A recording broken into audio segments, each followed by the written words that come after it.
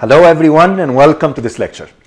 In the previous lecture we covered the decision tree algorithm, and we saw that we can actually apply decision trees algorithm in pretty much the exact same way as we take decision in practice, which is basically by asking simple questions, and based on the outcomes we can say, okay, you belong to this class or this class, and so on and so forth.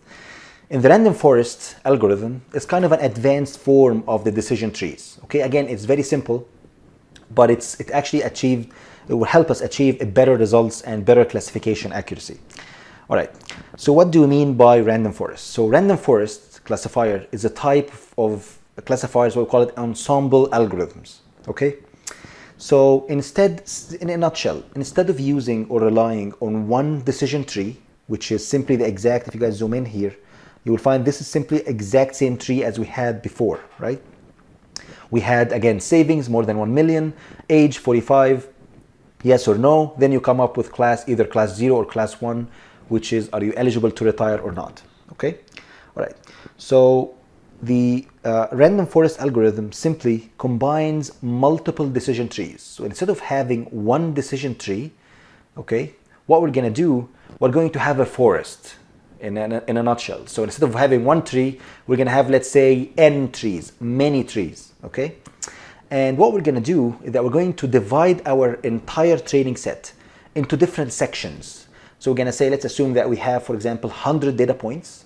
So what we're going to do, we're going to say, okay, I'm going to select, let's say, randomly selected 20 points out of these 100 points, and I'm going to go ahead and train one single tree, all right? And let's see what class, what's the expected class we're gonna be. And that we're gonna call it, let's say, class might be class 1, for example, based on this specific 20 points, which is subset of the overall data points. And then what we're gonna do, I'm gonna say, you know what, I'm gonna go ahead to the, to my main pool of training data points, which are, let's say, 100 data points. I'm gonna select another random 20 points. I'm gonna go ahead here and train another tree. And maybe the outcome of this, specific tree after training said, that maybe the predicted class should be, let's say, 1 as well. And I'll keep repeating this, just randomly selecting data points, kind of, selecting like a subset of our training data and going here and training a new tree. And I keep doing this until I go ahead and train n trees, all right? And what's gonna happen is, like what you're doing is you are kind of, training multiple trees, and you are combining the votes out of all these trees to come up with one vote. It's kind of, the kind of a collective wisdom out of all these trees. And that's what we call it, the majority vote.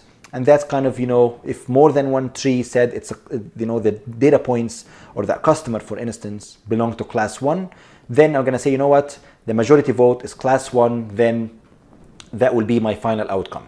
Okay. Again, think of random forest, it's kind of an advanced form of a decision tree. We're gonna have more than one decision tree. Everyone will gonna say their, their opinion, okay? And we're gonna get the collective wisdom out of all of them, and we're gonna come up with one output that, give us the majority vote out of all these trees, okay? Okay, that's pretty much the random forest in a nutshell. Let's take a look at kind of, more details. So, let's assume that we have here our complete training data set. So we have a data set that, let's say, contain these data points, x1, x2, x3, x4, with labels of L1, L2, L3, L4. And what random forest technique we're gonna do, it will simply gonna create 3 decision trees. So simply put, we're going to train 3 decision trees, decision tree 1, decision tree 2, decision tree 3, okay? Using 3 different training sets. So again, this is the main pool. Here we have all these data points, 1, 2, 3, and 4.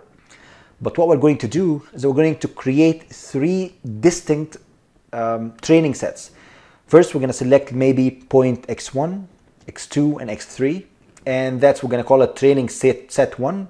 And we're going to use training set 1 to train our decision tree 1. And the decision tree 1, we're going to say it's say, for instance, maybe class 0 or class 1. We're going to do the same for decision tree 2. So decision tree 2 will be trained by training set 2, which is in this case, we're going to be x1, x2, and maybe x4. And then we're going to have decision tree 3, which is trained by training set 3, which consists of x2, x3, and x4. All right. And once we train these kind of 3 trees separately, we're going to do voting at the end. And that will going to be our final vote coming from our, collection of wisdom out of all these trees. That's pretty much the random forest in a nutshell. So what's the advantage? Why are we doing this? The objective is that it overcomes the issues with single decision trees by reducing the noise. Or if you guys recall, we in general try to overcome what we call the overfitting problem, which is kind of, when the algorithm starts to understand or starts to kind of, focus on the details of the training data and forget to generalize, forgets the big picture. And that's why the beauty of random forest is that since we kind of develop different sets of training set 1, 2, and 3 randomly, okay, we try to avoid this overfitting problem. We kind of try to get the average of all the prediction. So we cancel out any bias or we cancel out any overfitting. Again, that's from a very high level. We're not going to dig into the mathematics, but that's kind of, the intuition behind it. So again, another note is by combining votes from a pool of experts, think of all of these as kind of experts, okay? Each will bring their own experience and background to solve the problem, resulting kind of in a better outcome. For example, let's say if you wanted, for instance, to buy a house, for example. One of the major advice that everyone asks you is to, okay, you know what, go and try to ask, for example, like many experts as much as you can. Maybe ask, like colleagues at work, maybe ask, your realtor friend, maybe ask, like another professional realtor and pay him or something. So by asking so many people, everyone will come to the table. They will bring their own experiences, their knowledge, their all their mess ups in the past. And by combining all this, you can come up with a much better decision based on all these inputs if you only rely on one input, which is kind of a decision tree, which is kind of the older algorithm that we discussed in the previous lecture. All right, and that's pretty much the random forest in a nutshell. If you guys wanted to have or to go ahead and read more, if you go to Understanding Machine Learning, page 255, you will find a lot of reading material.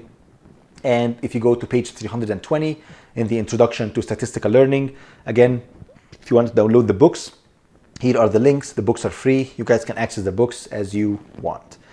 And that's pretty much all what I have for this lecture. I hope you guys enjoyed it. In the next lecture, I'm gonna go ahead and take 2 practical projects and we're gonna apply decision trees and random forests to solve them from scratch. Best of luck, and I will see you guys in the next lecture.